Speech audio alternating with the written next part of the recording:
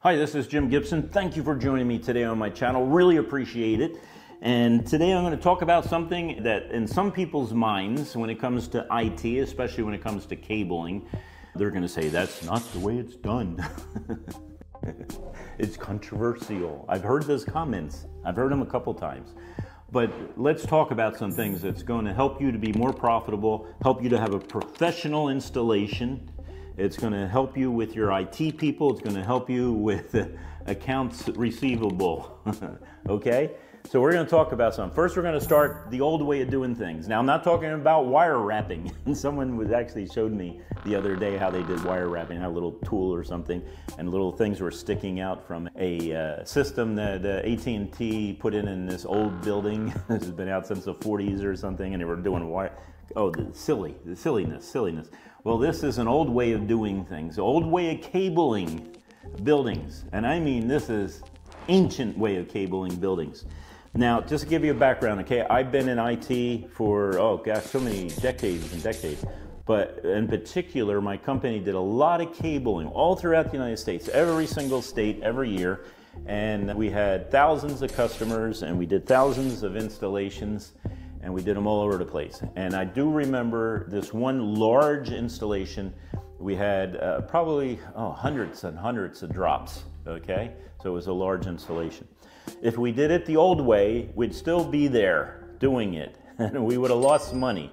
If you do it the way I'm going to suggest, okay, that works absolutely fine, and people tell me all the time that they use this, and they saved money, and there's positive things and everything else about this. So let's talk about that. The old way. The old way is to put jacks in and do it in such a way that jack 1 is there, jack 2 is over there, jack 3 is over there, jack 4 is over there, jack 5 is over there. And we're going to take the end of the cable and we're going to take a Sharpie and we're going to label it 1. And my guys used to do 1 and then they would skip 3 inches and do 1 and skip 3 inches and do 1 because you may end up cutting off the end of the cable and stuff like that. And that's how they would do it. Then they would do 2 and 2. That's time consuming, man. That's a waste of time. I'm going to tell you a way it's a lot better. But then the people who disagree with me, I know they're still not doing wire wrapping. That's a way they used to connect jacks years ago. Or using the old jacks that had little screw terminals. You know, you'd strip the wire, you'd wrap it around the terminal, and then you tighten it down. Yes, they actually did that. I actually did that when I first was in the industry back in the 80s. That's how I actually did it, because that's all you had before you had the punch-down jacks and modular jacks that could fit up to 6 outlets in just one faceplate. That's an improvement, and it works great, as you know, because you're probably using it now, because I don't think they sell any terminals, screw terminal jacks anymore, but they did. They used to have RJ45s and RJ11s with screw terminals on them. Thank God they don't anymore, because that could take a lot of time, and it could have a lot of problems. So there's a new way of doing it, and it's not putting the jacks in order. It's what I do, and I've done for decades now since I have invented this product. I've done this for decades, and what I used to do was jack 1, jack 2, jack 3, write the number on there. I don't do that anymore. You know what I do now? I just pull the cable. I pull all the cable down to the locations where the jacks are going to be.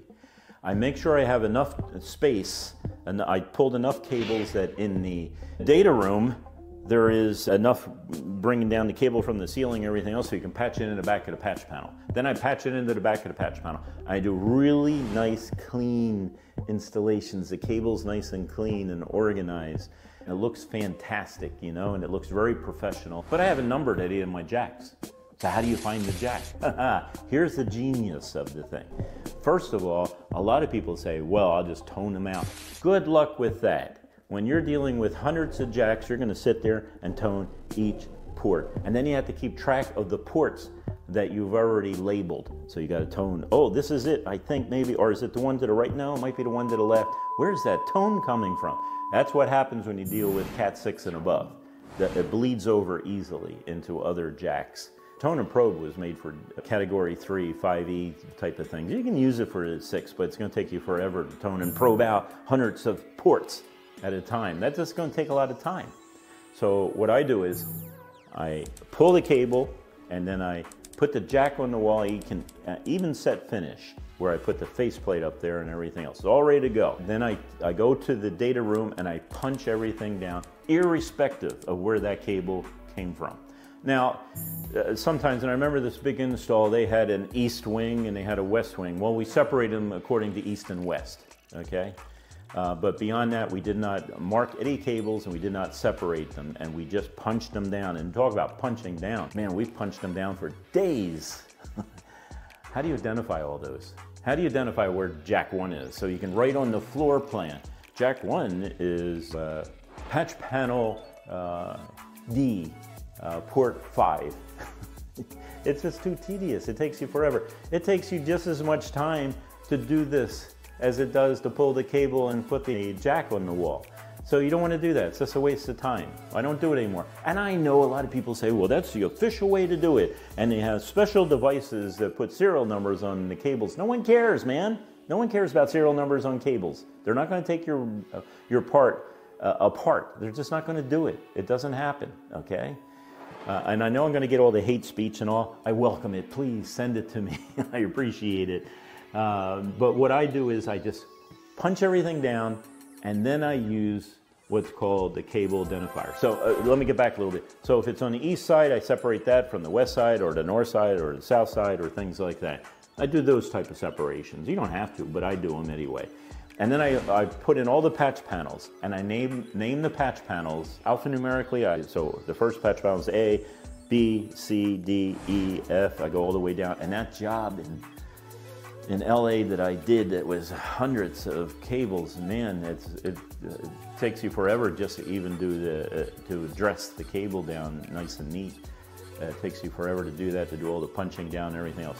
Now here's the genius of it, okay? Is I use this thing called the cable identifier, okay? So it has a place you put in 2 AA batteries in the back. You don't need a lot. It's just a power supply, man. All you're gonna do is light LEDs. It's not going to test the cables or anything else. You're just going to identify them. So I give this to the technician who's out on the floor after we're done cabling everything and faceplates are on and everything else. We haven't labeled anything. So he takes this, he plugs it in at his location, and then what happens is I take these little LEDs, and there's 24 to a pack.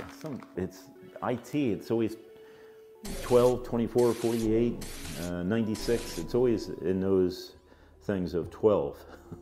So there's 24 LEDs here, and they're professionally made.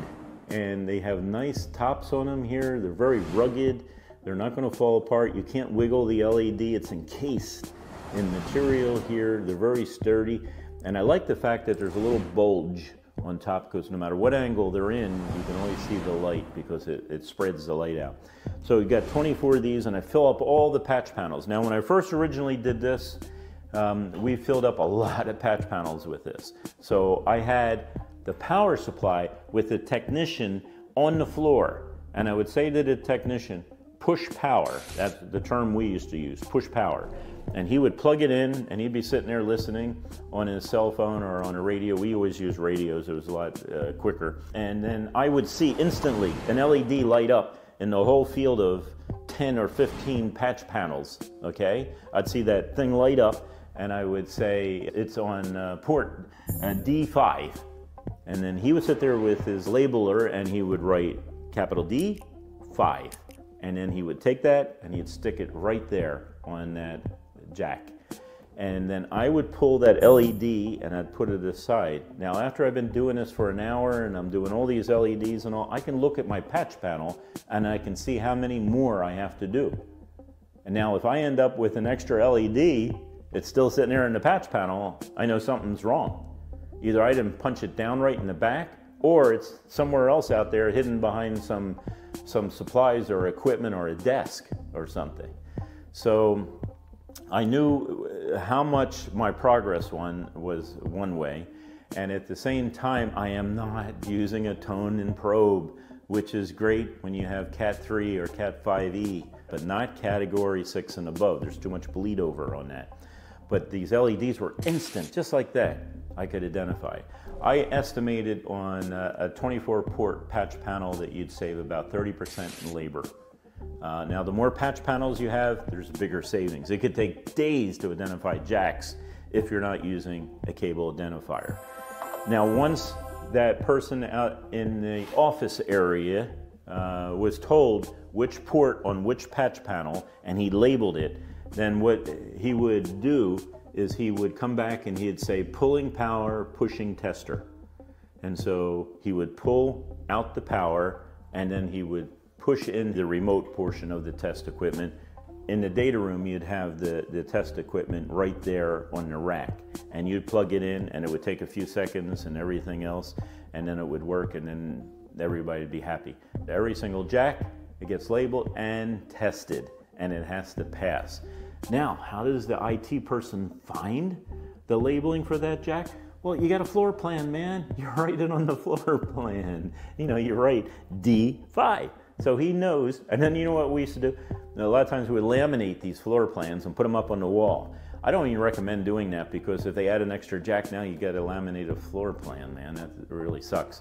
So what I would do is we'd actually get those big 36-inch things where you put posters in, and we'd put the floor plan behind that after it was all labeled. So D5 goes right on to the 36 inch, 3 foot by 2 foot, I think they are, things that you can get anywhere, and they're just flimsy type of frames that people put in posters. It's a poster frame, and so the person can go over there and they can say, oh, Joey's cube has port D5 in it. Oh, it's no problem. So all they do is they plug in D5 to the patch panel, route it to the switch port that determines what Joey gets at his desk. Simple as that, easy. But when you number them, 1, 2, 3, 4, and then the data people call you up and say, I would like another jack right there between 1 and 2. What do you do? 1.1, and then you have to label it 1.1, and then you have to pick out where it's at on the patch panel? No, this is the easiest thing, and this is simple. How many go backs have I had? 0, because I test every single jack. And I tell my people, I say, look, there are no go backs. We guarantee this for 15, 16 years. There's no big deal guaranteeing it for 15 years. Unless you take the jack apart, that jack's gonna work to the day you die or the building burns down. Okay, so I had no problems guaranteeing it, and we'd tell them, hey, if you got a problem, don't open up the jack, just call us. We want to know where our problems are, so we don't continually do this at other installs. But man, the time savings was phenomenal on that big job. Now I can take that money and I can stick it in my pocket as a business owner, right? You could do that, because I'm bidding against other people who are doing 1, 2, 3, 4, 5. And I know that's the official way to do it. Well, there's a lot of things that used to be official, like screw jacks, you know, with the little screw terminals, and you have to strip the wire off and wrap it around and tighten it down. So what? It's just another way to do it, and it's a newer way, and it's a better way, it's a cleaner way, and it saves you a ton of money this way. This thing is going to pay for itself within one patch panel, okay?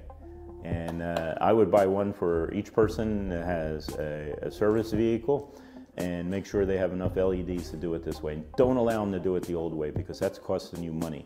Remember, you're paying them labor, and if they can only do one patch panel a day the old way, they can at least do 2 the new way or more. So it saves you a lot of time. I get a lot of people that love these things. I've sold thousands of them all throughout the world. I've sold these things. So the bottom line is, you just put the jacks in, dress it in nice and neat, nice and clean. Don't worry about toning. Toning is a waste of time. Take you forever. You imagine having 100 jacks and you have to tone 100 times, and then, oh, did I tone one? I don't know. I think I toned one. Oh, I have to go through 1, 2, 3 to realize that it's the 4th one, and the 1, 2, 3 has already been toned and identified. No, that's a pain in the neck. I just pull the plugs out. Once I identify it and I see the red light on it, I pull it out. I tell the technician on the floor the number and the alphanumeric code, and then I'm done. And that just saves a ton of time. I'm not redoing toning. Toning was great years ago. It's difficult today with the latest, greatest Cat 6 and above. It gets a little difficult, a lot of bleed over. So when all this is said and done, you have all this extra money. Again, you could pocket it, put it in your pocket. That's up to you. I don't care. Or you can say, hey, when we do this other job, rather than taking X amount of time per jack, we can cut our time back and we can give half of that to the customer at a lower price. Then you're going to beat your competitors. So you're going to spend less time and labor and you're going to beat your competitors. I should be selling this for a lot more than I do. Thank you for your time. Again, this is the combo kit. It comes with 24 LEDs and 1 power supply. And if you need more LEDs, then you can order additional LEDs. But these are professionally made, manufactured, everything else, and they're like heavy duty. You can throw these all over the place, throw them at people, anything you want, and they still work because of the way they're made with the materials that are placed around the LED. You have a great day. Thank you for watching my video. Give me a thumbs up and subscribe, and we have more ideas in the future that can save you money if you're a commercial cabling. Now, if you're just cabling a house, do it any way you want, man. Just 2 or 3 jacks, no big deal. You have a great day. Bye.